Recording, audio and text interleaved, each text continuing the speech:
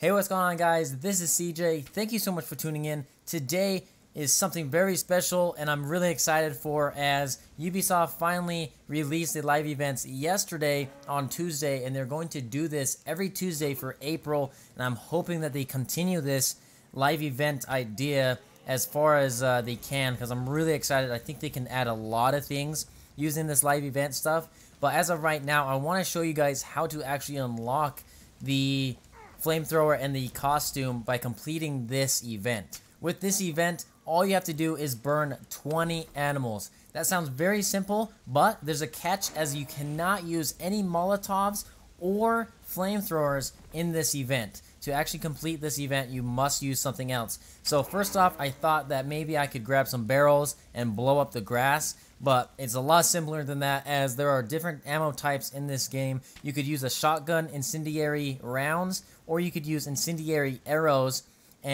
or the cluster incendiary bombs for the RPG. So any one of those you could be just fine with.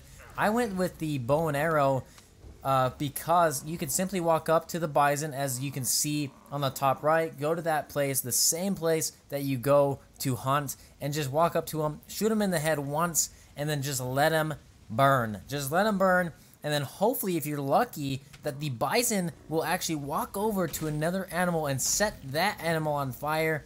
You can go up in John's region and actually shoot the deer with the bow, and then the deer actually sets the other deer on fire, and they burn a lot faster and die quicker.